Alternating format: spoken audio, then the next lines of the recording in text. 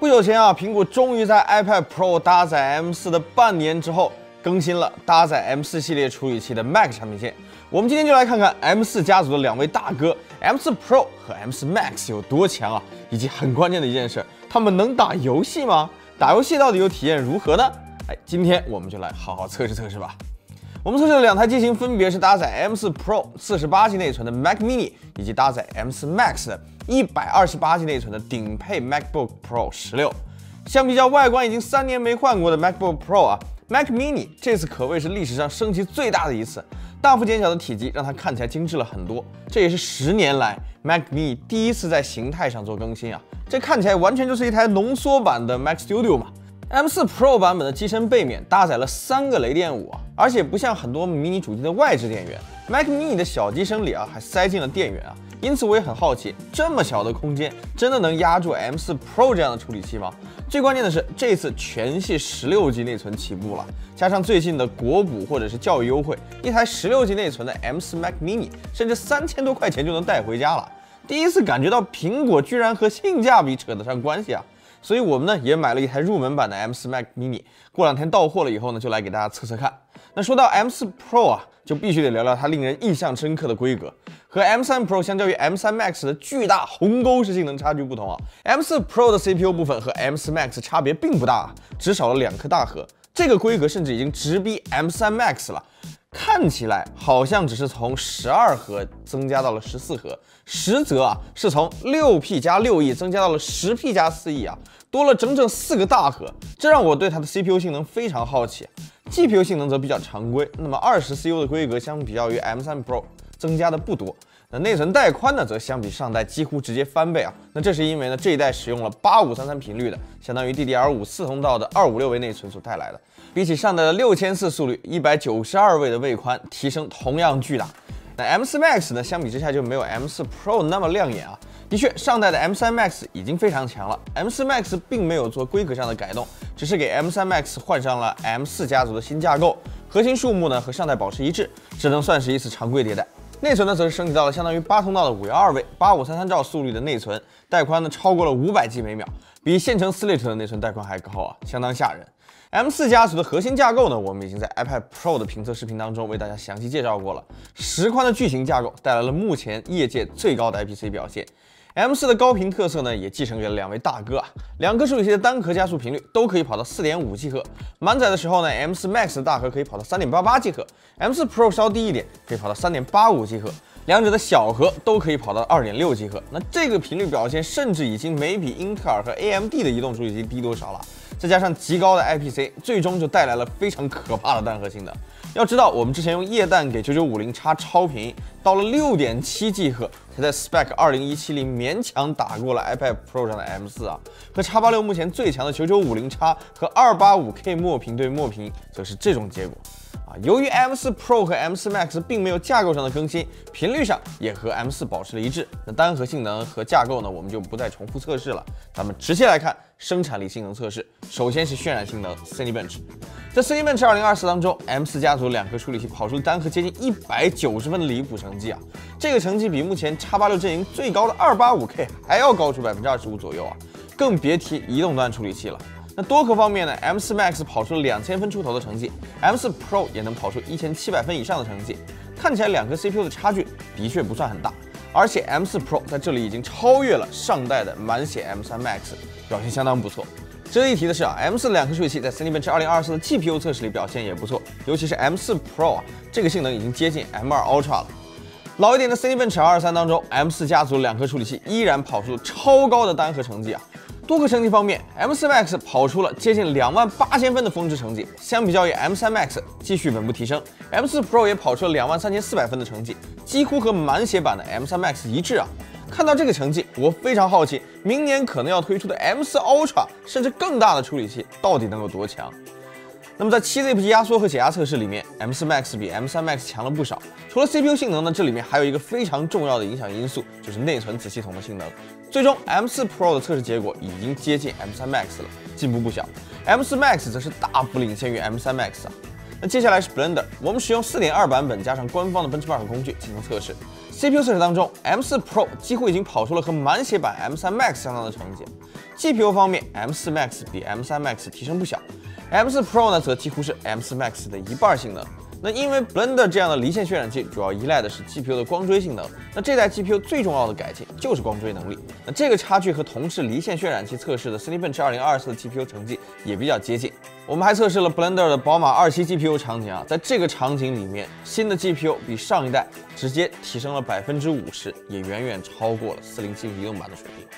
接下来是 GPU Benchmark 3D Mark。Still Nomad Lite 当中 ，M4 Max 相较于 M3 Max 有小幅提升啊 ，M4 Pro 就几乎是 M4 Max 一半出头的性能。在这种无光追测试里面 ，M4 Max 的 GPU 提升比较有限，基本上性能增长呢主要来自于更高的 GPU 频率和内存带宽。咱们再来看看 Adobe 全家桶和达芬奇当中的性能，在 Photoshop 里面 ，M4 Max 的成绩提升相当可观，因为 Photoshop 是一个非常吃单核性能的项目，在这里，即便是小弟 M4 Pro 也轻松干掉了 M3 Max。M4 系列2颗 CPU 表现都很强 ，Premiere 里 CPU 的多核性能以及 GPU 的加速性能都非常关键，因此在这里呢 ，M4 Max 和 M4 Pro 拉开了非常明显的差距 ，M3 Max 呢则介于两者之间 ，M4 Pro 的 GPU 规格差异在这里是造成这种差异的关键因素啊。A 当中 CPU 的差距就被显著拉开了 ，M4 Max 一骑绝尘，跑出了将近2000分的成绩啊，这个成绩比台式机的9950X 和285K 还要强不少。而 M4 Pro 则是跑出了和 M3 Max 接近的成绩，比较符合这几款 CPU 的理论性能差距。最后，我们还测试了达芬奇当中的性能，和 PR 里一样，剪辑软件对于 GPU 的性能还是非常看重的，因此 M4 Pro 再次吃了 GPU 性能的亏啊，落后于 M3 Max 不少。那至于 M4 Max 呢，则又一次跑到了9950X 和285K 的性能级别，确实很强。那么 benchmark 和生产力测试做下来呢 ，M4 Pro 确实表现出了相当扎实的性能提升啊，在以 CPU 为主的测试项目里，甚至可以基本上和上代的顶配 M3 Max 打个有来有回。GPU 呢，由于硬件规格还是和顶配的 M3 Max 有不小的差距。那至于 M4 Max 啊，作为硬件规格不变，主要提升架构的新品，它的提升幅度基本就来自于新架构和新工艺所带来的提升啊。那它呢，就是目前最强的 Mac 平台的处理器。那么有人可能要说了，你这 M4 Max 这么强，反正对我来说也没啥用啊，Mac 嘛又打不了什么游戏啊，我要这么强性能有啥用呢？哎，你别说，你还真别说，现在的 Mac 打游戏不仅能打，还相当能打。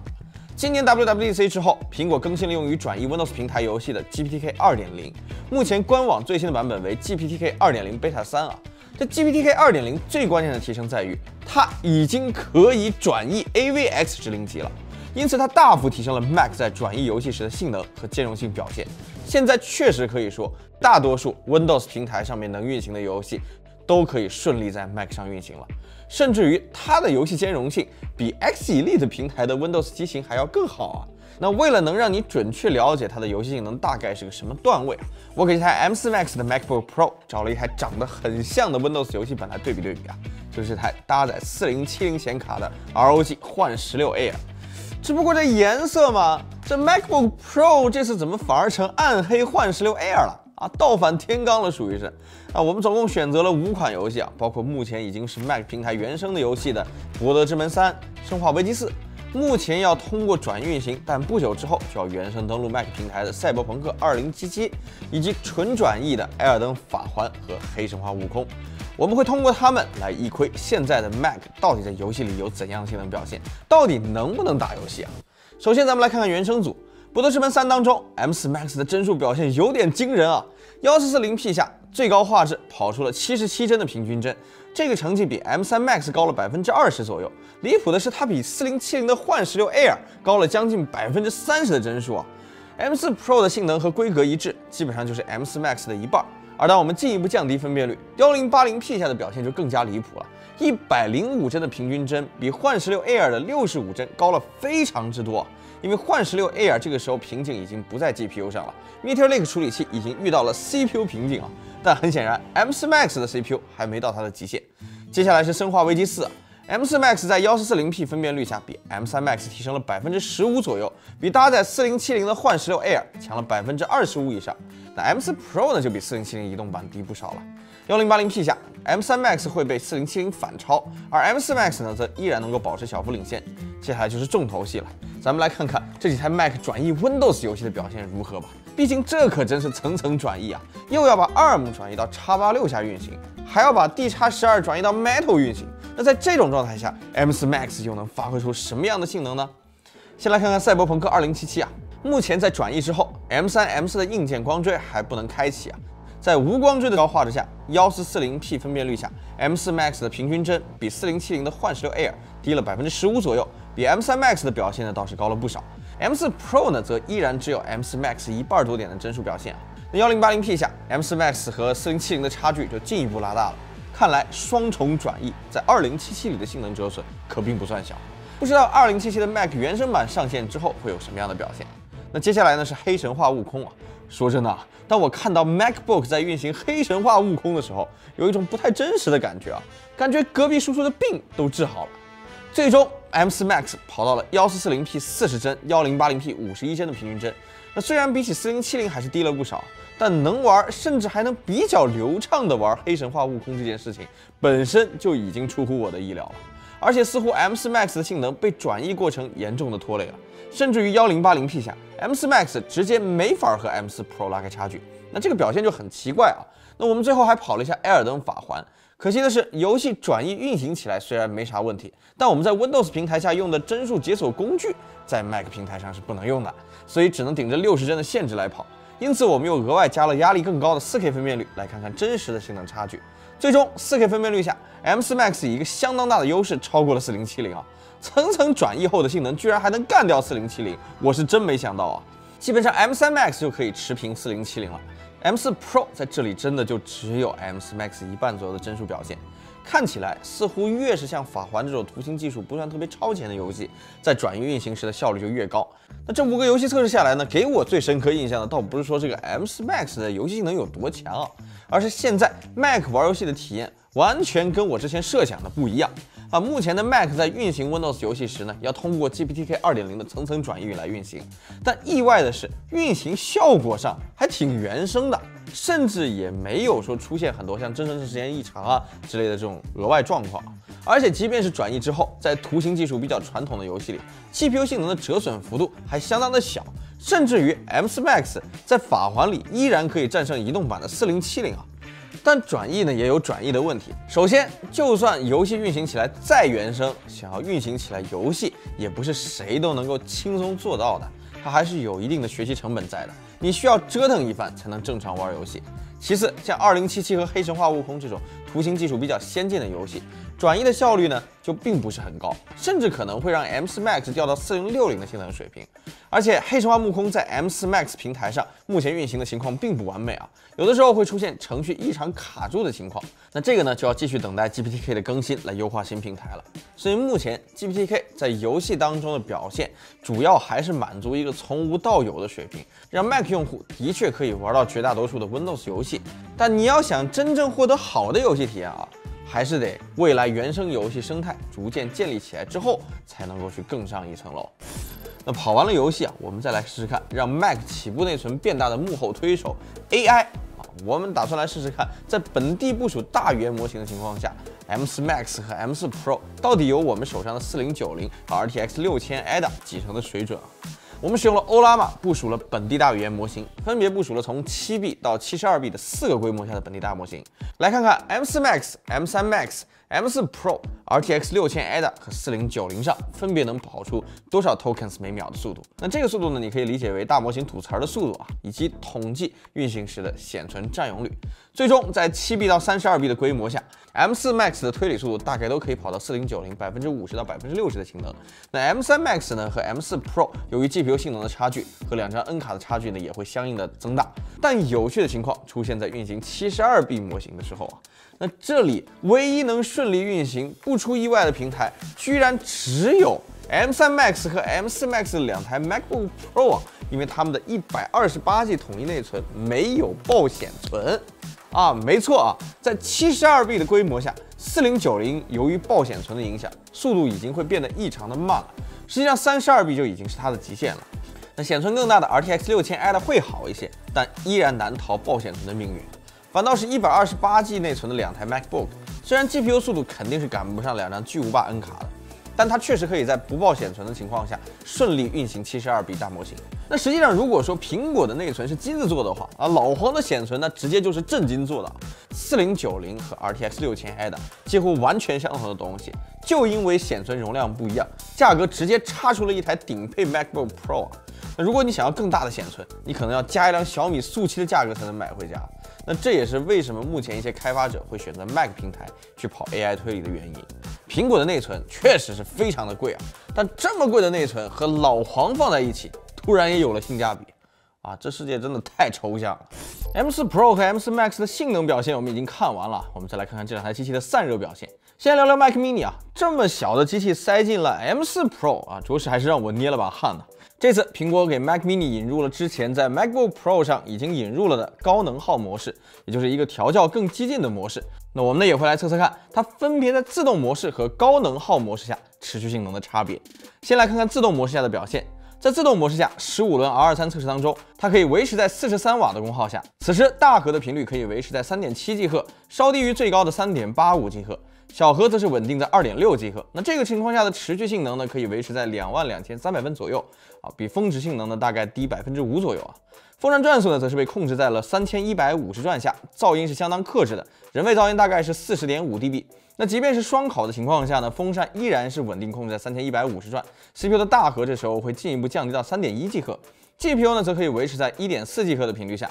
此时 CPU 可以维持在27瓦左右 ，GPU 大概可以维持23瓦左右。新引入的高能耗模式就比较类似于 Windows PC 的性能模式啊，在15轮 R3 测试当中，它会先尽量吃散热系统的热容量，那风扇呢会非常缓慢的加速啊，在这个过程当中，你会看到性能先小幅度下降，再随着风扇转速的升高慢慢升上去，最终会跑回到满血频率。风扇转速呢，则在跑在第10轮，也就是持续满载第6到7分钟左右的时候，达到4200转左右的转速。那这个情况下和满转4900转还有一定的距离，但 CPU 已经可以跑满性能了。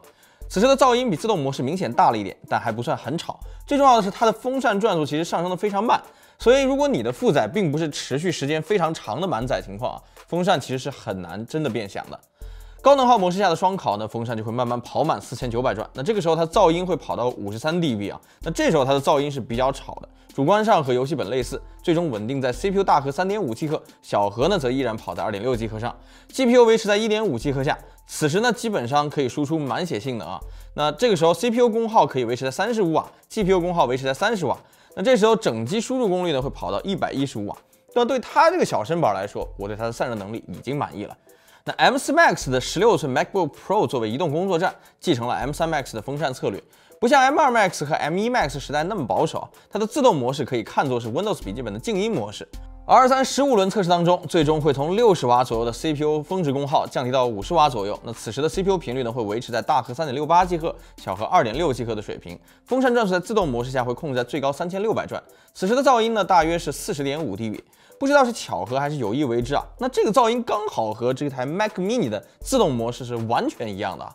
对笔记本来说是非常安静的水平。自动模式下双烤，那最终呢 CPU 会跑在大核 2.1 吉赫、小核 2.6 吉赫下 ，GPU 则是跑在 1.47 吉赫下。此时 CPU 维持17瓦，那 GPU 是维持在25瓦的功耗，风扇呢依然控制在3600转的转速下。而在高能耗模式下 ，MacBook Pro 的策略就非常激进了，激进的简直不像一台 MacBook 啊。那么在测试开始1分钟左右，它的风扇转速就会跑上5000转以上，直冲5600转。最终在15轮 R3 的测试下，它都可以维持在满血频率工作 ，CPU 呢也会稳定在60瓦左右的功耗。那这个时候的噪音已经来到了52 dB 啊，那这个噪音已经接近游戏本的水平了。高能耗模式下的双烤反而风扇会转得慢一点，跑到5000转，噪音49 dB。此时 CPU 大核3 吉赫，小核 2.6 吉赫 ，CPU 持续功耗30瓦 ，GPU 跑到了 1.5 吉赫，持续功耗32瓦。看来高能耗模式在 MacBook Pro 上的作用还是非常显著的，而且 M4 Max 高频加多核的设计已经完全拉满了这代 MacBook Pro 的散热能力了。如果苹果还想继续提升规格，就势必要增加散热能力。